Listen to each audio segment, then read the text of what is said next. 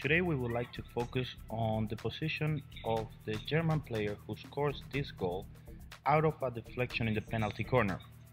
Just take a look at how wide she starts in order to be able to disguise herself behind the back of the opponents. The two Chilean players are not able to locate her position because she starts so wide outside the circle that when she's ready for deflection, it's a little bit too late to cover her. Take a look in a previous penalty corner that didn't end up in goal and was a straight shot. She also started in a wide open position.